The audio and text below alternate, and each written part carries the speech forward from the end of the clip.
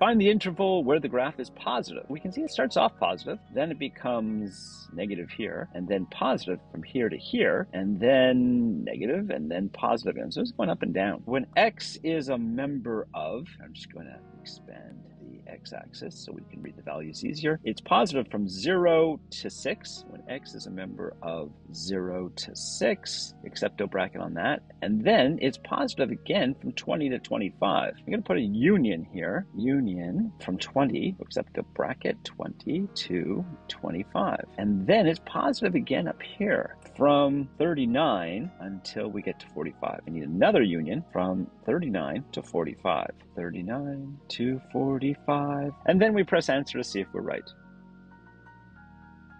When's it negative? From here to there, from here to there, and then from there to there. When x is a member of, from this point, which is 2 until 9, with excepto brackets, 2 to 9, union, and then it's negative from 27 to 32. Then, union again, it's negative here, from 37 to 39. And then we press answer to see if we're right.